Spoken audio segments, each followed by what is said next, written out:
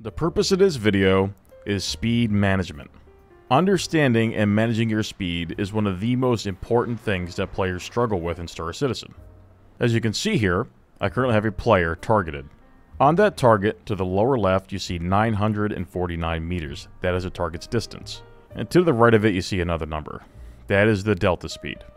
Delta speed is very simple. All it means is that the game is going to calculate your speed and your target speed, and it's going to either tell you roughly how quickly you are approaching each other or how quickly you are separating from each other.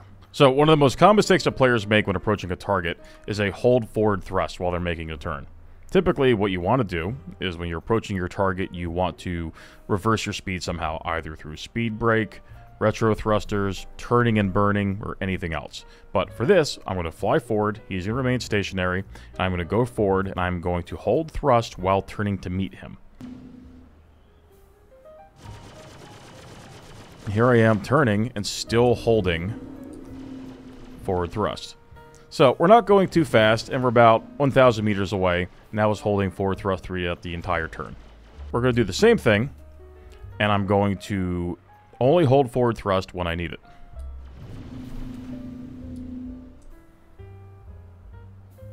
I'm now removing my hand off of thrust, turning, and thrusting now. Look at the difference. See how close we are to him now. So once again, we are approaching each other, and we're going to do proper speed control. I see him getting closer. I'm going to bring my speed down.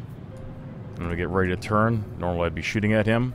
I'm now turning, applying forward thrust as needed, keeping eyes on him, still going with him, watching him, forward thrust as needed,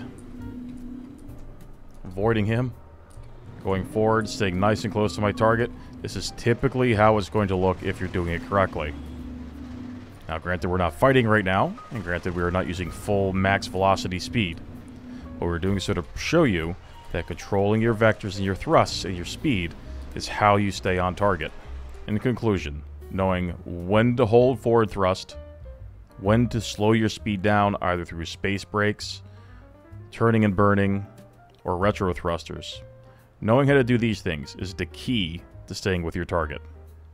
The single biggest mistake players make that I found out is they hold forward thrust during those turns, and that creates massive distance. Don't do that.